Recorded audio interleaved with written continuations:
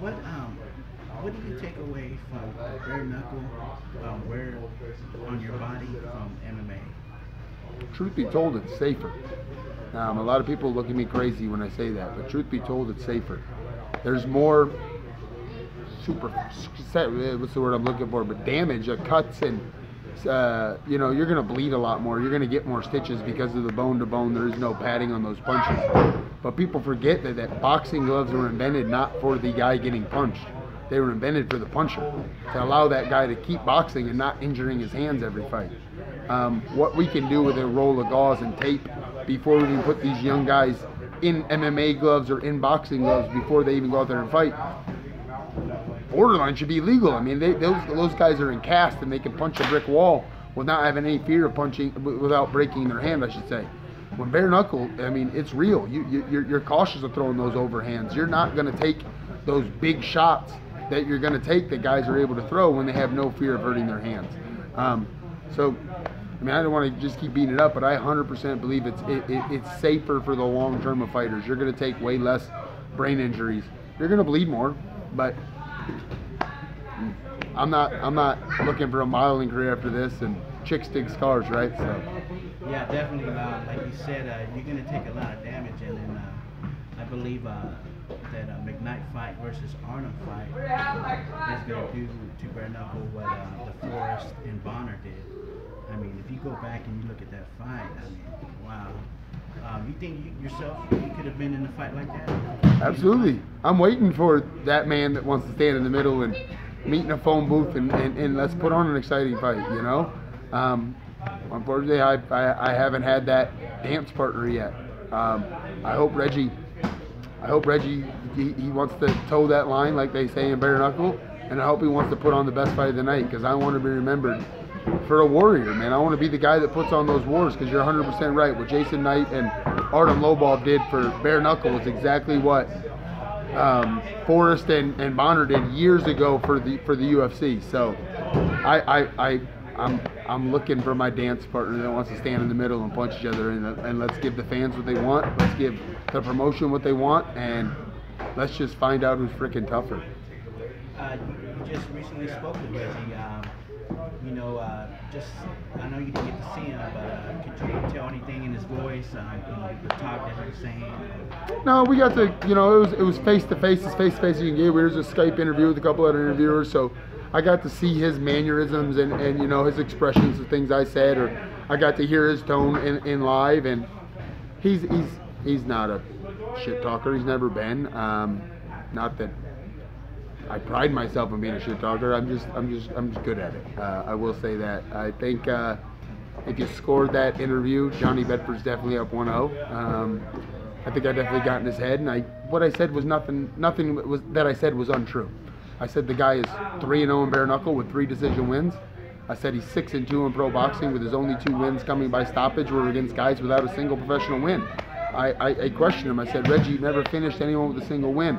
I question your punching power. I question your toughness. We're different breeds of people. I'm not looking to go out there and win decisions. I'm looking to go out there and finish people and put them on their hands and knees, quit, and saying no more. And we're just different types of people. I think I got in his head a little bit. He acts like it doesn't bother him, but nothing I said was unfactual. I mean, everything I said was, you don't have the ability to knock me out, Reggie. If you win, you're gonna have to win a decision. And that would bother me to have that be told in the other way. And I poked at him a little bit, and I asked him, what happens if we meet in a dark alley? Because you don't get to win a decision in a dark alley. He stuttered up. He thinks he's so tough, but we all know what happens when we meet in a dark alley. Johnny Bedford walks out. Reggie Buck, whatever. I'm not gonna beat the dead horse. This man's trying to win a fight, win a world championship, just like I am.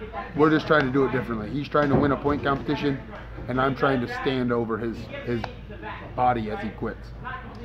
Being a family man, do your kids know how big Saturday night is going to be? My kids don't have a clue. I mean, this is all my kids know. It's funny. My kids, they'll assume that Daddy's on TV when the UFC's on. Still, it's just not a big deal to them. They've kind of been born into seeing me fight. They were both here to watch me go through the UFC, and go through, you know, the Ultimate Fighter, and it was pretty weird for my son, you know, when the Ultimate Fighter was that we'd go to Chili's for dinner and people would stop and ask for a picture, an autograph or something. And my son would look at him like, why do you want a picture of my dad? You know, he just doesn't get it. So my kids they're amazing. It's just, they're different. This is all they know. This is how dad makes a living, and they've got to, you know, be part of it their whole lives. I think once they get a little bit older, they'll understand how significant this night is, and how you're going to be making history. You've been with several coaches. How much has Rafael Casillas helped? You've been with him now for a little bit. How much has he helped you in stand-up boxing? This is stand-up. Yeah, absolutely. Rafael Casillas, I owe a lot of all of my successes that I've talked about previously, the UFC and all those things. A lot of that equate to my relationship with Rafael Casillas. Rafael Casillas, I moved to Texas in 07 to run a different gym, and I met him at that point. 07, 08 we met, and we actually started Fitness Fight Factory together in 2010. But just without starting a business and stuff, just him taking me on, and I needed a boxing coach, and I needed a fight manager, and I needed someone that would have my best interest for me at all times, and that guy has always been Rafael Casillas. From the time I met him, we instantly had a connection. It's more than a business partner. He's more than a boxing coach. He's more than a fight manager. He's more than a cornerman. That guy is family to me here in Texas for sure. And it's 100%. I said it when I made the UFC. What changed my career was boxing. I was a good wrestler. I was a good grappler. I needed to put it all together. And Rafael Casillas, and then taking me to places, Reyes Boxing and other places like that, has developed me into the person that got me into the UFC. And it's now, obviously you watch me in the UFC, you would swear I was a boxer. I didn't take anyone down.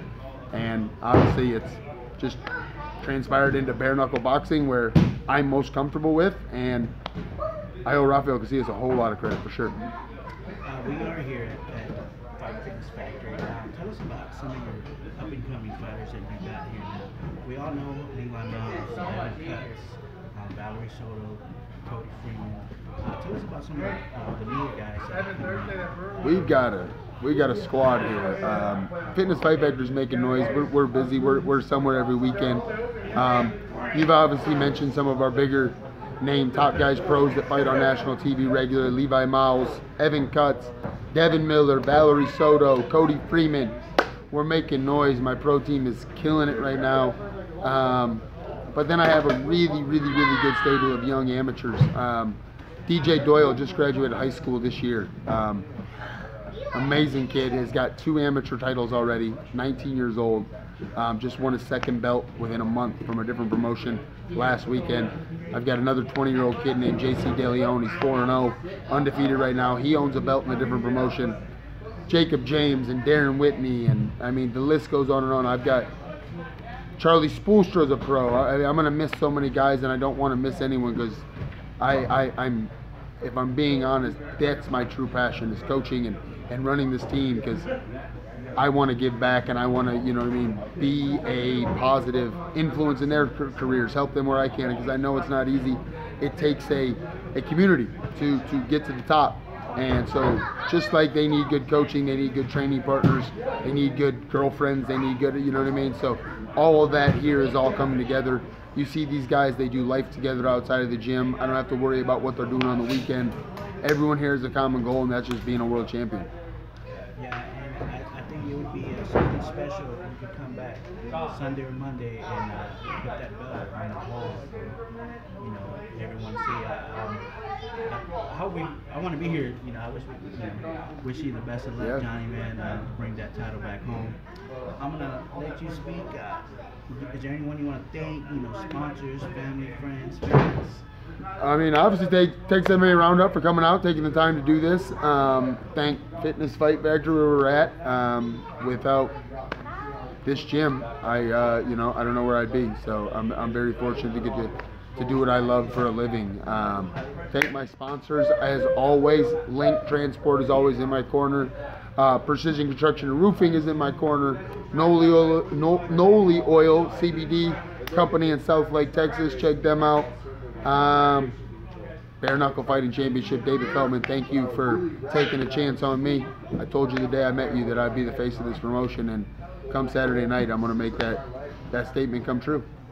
There you have it, Johnny Brutal Bedford, looking to make history Saturday, June 22nd. Don't miss this fight. It will be on Bare Knuckle TV, I believe, right? Yep, and all pay-per-view. On pay-per-view. Don't miss it. Appreciate it, Johnny. Best Thank luck. you.